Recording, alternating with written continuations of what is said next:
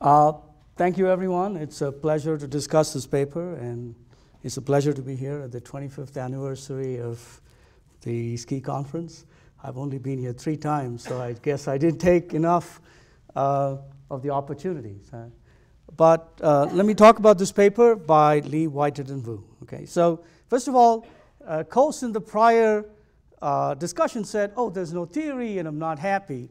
Well, see here, there's a lot of theory, and this paper is trying to use the kind of theory in an interesting way to look at the facts. Where's the clicker? Oh, I took it.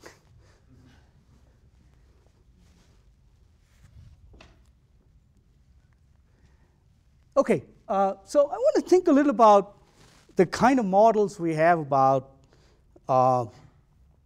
taxes and capital structure in general. And the typical textbook models that we have are these static models. You know, we show M&M to the students, we say, oh, taxes doesn't matter. Then we do M&M2, and then we say, oh, taxes matters.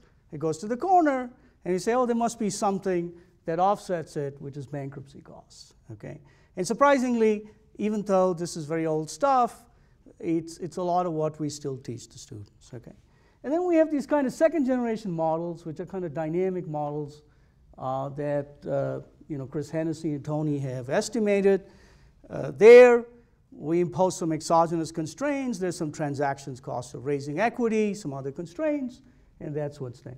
And then there's a third generation of models, which are these kind of dynamic contracting type models. There's the kind of models that I've written with Adriano, and some models that, for example, Peter has done. Okay? And the static models, if you go back, when I read the paper, I was trying to understand what this horse and rabbit stew is. And so I said, okay, let me go back and read the Miller paper. And Miller actually complains about this idea that taxes matter. And he says, I've done some empirical work. If the optimal capital structure is simply a matter of balancing tax advantages and bankruptcy costs, why have the observed capital structure shown so little change over time? So this is in the 70s. Miller is talking about some empirical work he did in the 50s. So he's talking about the same increase in the 40s in the tax rate, which didn't lead to much of a change in the leverage for a long time. And this is what Graham, Leary, and Roberts show more recently. And so he says this is this kind of, it's this horse and rabbit stew, which kind of relates to you're mixing two things which are supposed to be equal in proportion, but they're not. Okay? Taxes are the horse, it's got a big impact. Bankruptcy costs is the rabbit, it's too small. This doesn't really make sense. So that's his critique in some sense. And in fact, if you really go back and think about, I have this view that what happens is we get stuck with theories even when the facts don't justify it. So if you really look at the empirical literature and you look at any of these cross-sectional regressions which involve capital structure, and there are lots of them, there are only a few things that matter. Okay? If you look at Rajan Zingales, or there's even a table in Tony's paper, table 2, what matters is Q, tangibility, profits, and log sales. Okay? That's it. Okay? Taxes never matters. The R square that it gives is extra is like 0.01. Half the time it's insignificant. So at least in the time series and the cross-section, it's hard to find conclusive evidence that taxes are that important. Okay? Now there's few papers recently which have some natural experiments which claim otherwise, but overall there's a long empirical literature here, and we don't find, this is not like the investment cash flow relationship where you look at it and we say, okay, there's something over there. We're just not able to see this that much in the data. Okay? And so I would say that if you looked at the literature carefully, which I think a lot of us don't do, what is important, taxes are important for investment. Okay? It's going to affect the marginal product of capital. It's going to affect the scale of the firm. Okay? But capital structure, remember, is a ratio. It's the amount of debt to the amount of size of total assets of the firm. You might scale down the firm, but you might also scale down the amount of debt. So it turns out it doesn't seem to matter that much. What seems to matter much more for capital structure are these variables, and one of them seems to be collateralizability. Okay? Okay, so then I said there's this second generation of models. Leland's a big kind of paper in this. All these exogenous costs, they seem to have had some success.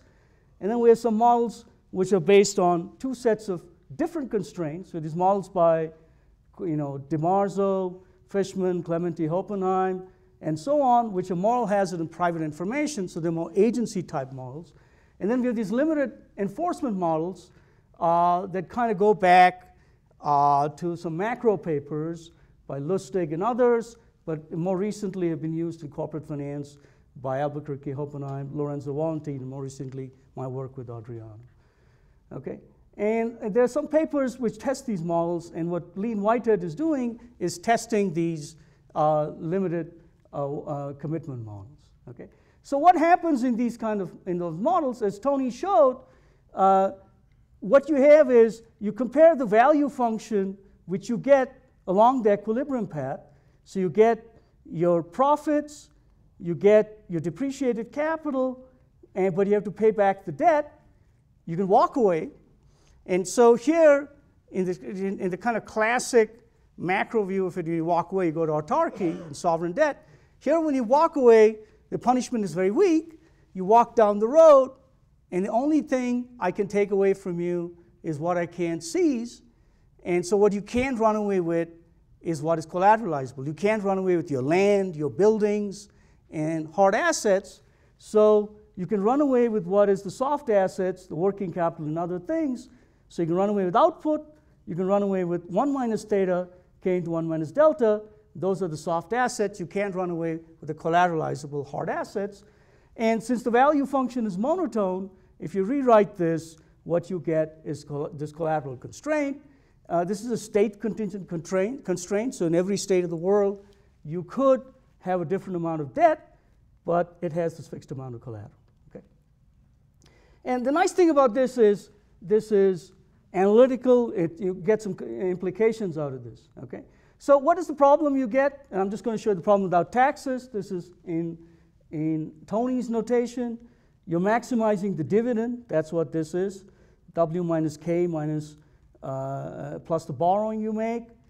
And you're maximizing the future value function, subject to the state contingent collateral constraint, and subject to the fact that the output tomorrow is, you got the output, you get a depreciated capital, and it looks like I made a typo. I just wanted to put the debt you're paying back. This is supposed to be the model without taxes. Okay? And the implications you get out of this, which are kind of important to get some intuition, is at low net worth, you hit against this collateral constraint for sure. Okay? You don't have any slack debt capacity or hedging, but at higher net worths, you could keep some slack. The question is, do you keep it in the low states of the world or the high states of the world? What matters are cash flows are low in low states, you might keep some spare debt capacity in those states. But if what matters is investment opportunities are positively persistent, you get more investment opportunities in high states, you'd keep the slack in those states. Okay? And we'll see in Tony's empirical work, it seems as if there's more flexibility in the debt capacity in the high states. Okay? Okay, so then you introduce taxes. So taxes have two effects here. One, of course, taxes reduces output. You get the 1 minus TC. Okay. The other aspect of taxes is we get a tax shield. Okay, and it's kind of introduced in a little different way here. It says, what do we do in the standard textbook? We say, okay, B is the amount of debt I have. Little r is the interest rate I paid. So the tax shield is the tax rate times the interest rate times the amount of debt I have. Okay? Now, if 1 plus r is the 1 period discount factor, I'm going to call it capital R. I'm getting this tax shield 1 year from now. I'm going to discount it back today. I'm going to get R inverse of this tau C RB. Okay? And you can rewrite this as tau into 1 minus R inverse B, but then you realize what Tony calls BC is just R inverse, and you get that transfer payment over there. Okay? So essentially, the transfer payment that she has to the firm is essentially what we would calculate as the tax shield. And the nice thing it does is it allows her to keep the limited enforcement and have the two models to be equivalent, so it keeps the micro foundation. Okay? So then you get this problem, and you get two equations. You get the investment-Euler equation, where you'll see taxes do matter because the marginal product of capital is affected by tau c, and you get this debt borrowing equation. Okay? And there, it's not so clear whether taxes matter or not. Taxes matter here, but it turns out taxes also affect what the future marginal cost of value of net worth is and what the current marginal value of net worth is. So there's some hidden endogeneity here which you kind of have to work through. Okay. So essentially, what are the empirical results? And I'm going to go through this very briefly because I think Tony did a good job. You do it with and without taxes, you get the same results.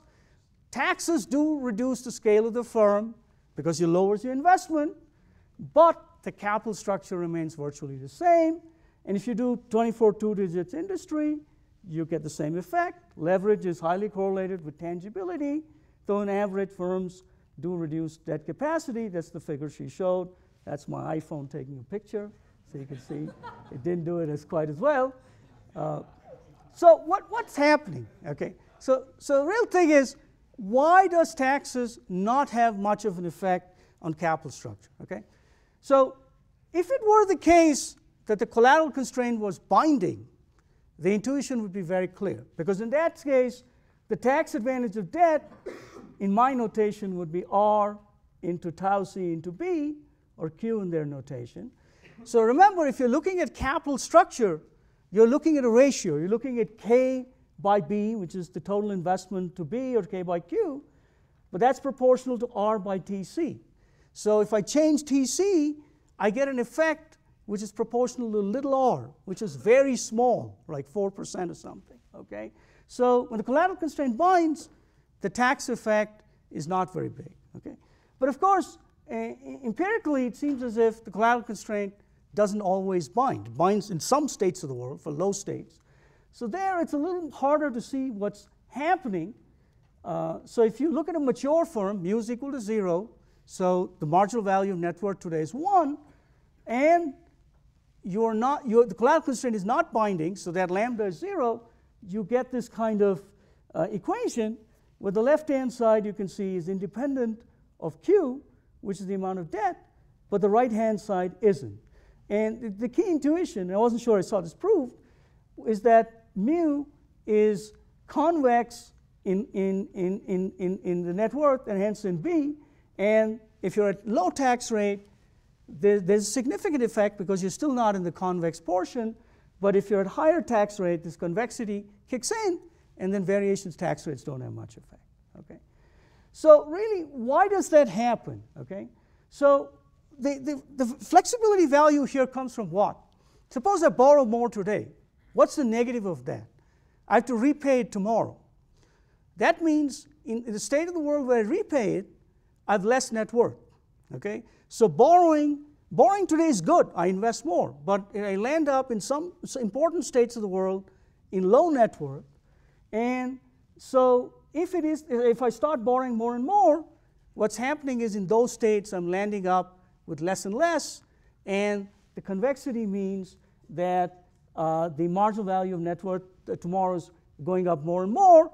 And consequently, I don't want to add on to the debt today because it has its adverse effect. Okay? So that's the financial flexibility she's talking about. And what's happening, or it seems to me, is that taxes do scale down the firm, but they don't seem to change very much the trade-off in financial flexibility, because what is the tax effect today? It reduces my net worth today, but also reduces my net worth in the future. So the marginal value of wealth today is increased, the marginal value of wealth tomorrow is increased. I still land up with the same trade-off. I land up roughly scaled down with the same proportion of debt, and the argument which is made is you get about 7% of assets, which is these dynamic flexibility, which is around 5 to 10% of that. Okay, so that seems kind of so this is where the argument is that's being made. So where does this go back to the Miller argument? Okay, I'll be done in a second. So Miller says, look, you have these bankruptcy costs versus taxes. This is a bad idea. Bankruptcy costs are just too small. And so what this paper is arguing is once you allow for collateralizability, which is clearly important to the cross-sectional data, and it turns out to be important in this, we do have something going on. So collateralizability is like the elephant in the room, and I owe this to my co-author for suggesting this idea. We all know that collateral matters. It's always been there. But we've never kind of explored what its implications are. And once we allow for collateral constraints and tangibility matters, we do get this dynamic flexibility. So now the trade-off is more balanced. It's not this horse and rabbit stew. And I think, therefore, you get a better answer. So I think it's a very nice paper. What I like is you take theory very seriously. You get some interesting implications for a puzzle which has been around for 20, 30 years. And I think this will have substantial impact. Thank you.